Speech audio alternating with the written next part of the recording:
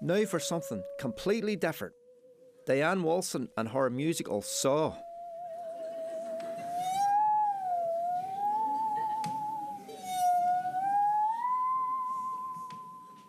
So Diane, that certainly is a rare instrument and you play it absolutely brilliantly. But what possessed you to get into playing the saw? I used to play the piano whenever I was younger, and during my rebellious youth I stopped playing the piano, and then I missed having an instrument that I could pick up and play. And I saw a girl in a film playing the saw and I thought it looked easy, so I went for it. And I had no idea how to play the saw or how about going to get a saw, so we went to a hardware store and got a saw and realised that it was a special saw you needed, and I didn't know how to work a bow. I never played a stringed instrument before, so it took 6 months, I think, to get a note out of it. But I suppose in days gone by, all saws would have been musical.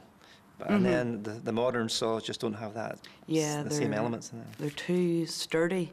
They're just for cutting wood. They don't bend properly the way if you went to your granddad's shed or an old garage or something, or even if you went to a skip and found a saw, anything that makes a warbly noise when you bend it, you could play that. But nothing out of a shop today. But that's why it's part of the tradition, because people used to play saws all the time. But there's a couple of boys in Belfast who would have been quite famous at playing the saw on the street. That's right. I know there was Willie Winkle and there was Henry Dagg. I don't remember Henry Dagg myself, but he's got some brilliant tunes.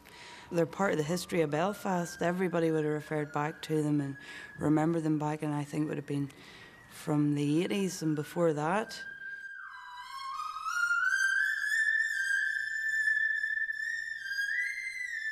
From as far as I know now, it started out during the war years when all the metal was taken away to build parts for the army and armaments and things like that, and the only bits of metal left were for work, so people just tried to make tunes out of the best they had, and the saw became part of that.